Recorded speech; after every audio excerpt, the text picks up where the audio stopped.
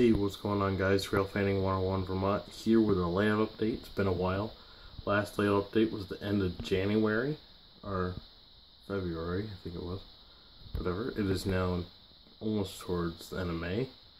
You got quite a few things you guys need to catch up on, so I'll get started down here. I've continued my Green Mountain Railroad fleet. I've been working on the 1323. This is the platform car. You can see I can't really see it that well, but I got the decals for the gate right here. There's actually a swinging door gate in the real one here. Platform car, like I said. This is a Spectrum car. I got at Amherst. If you go back a couple videos ago, that was in my Amherst update video. I went to a train show recently. About 4 weeks ago. Picked up this car right here. I really wanted to get one, so I picked one up. About $10 at a train show. Whatever, I know I can probably get a little bit better.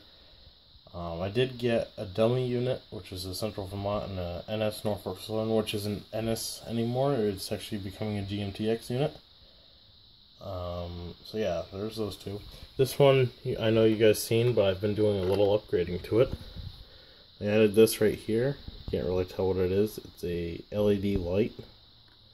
Got the button right here. Actually a lot cheap. I made my own and a train device. It's actually a lot cheaper than buying the truck mounted ones. And I know the truck mounted ones look a lot better, but for $2, this thing's awesome. So other than that stuff, I haven't really bought many things lately. Oh, I did buy a new... Oh, here, let me show you this first. You guys probably seen that last one, but I've added that one in since last time. I did some ballast work over here in Bells Falls. Upgraded the rail to Superflex. We come over here. I did recently purchase from a good friend of mine. I know it's a big mess. Ryan Tromley. This oh, I know I'm gonna say it wrong. I know it's an Atlas Master Locomotive Series, but I don't know if it was a GP38 or GP40, but it is a high hood unit. New England Central. So this will come good use for like Bells Falls areas. I know they do switch around a lot in Bells Falls. Another one of my coaches I just finished. It's kind of dark over there, so you can't really see it. I'll show you guys in the next video or so. Got the snowplow project. Turntable's buried in all the boxes. Put that there. We're getting ready to work on another car for the Green Fleet. And yeah, and I've also been working on Vermont Railway ballast toppers. That was a while ago, and they've been sitting there for about 2 months now.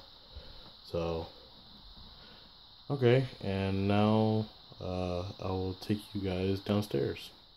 Okay, so this has probably changed a lot since you guys seen it last. All the track is ripped up.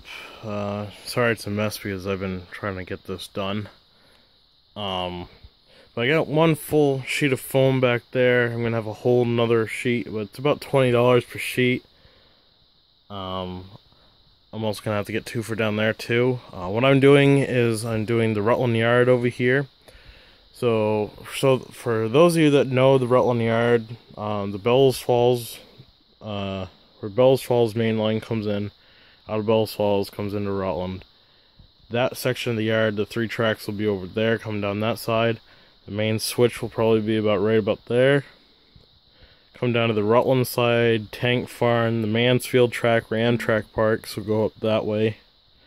Comes down here, and eventually I'm going to get the couch out of here about next month or so. I'll get those moved, and then I'm going to have the whole thing come down to the wall.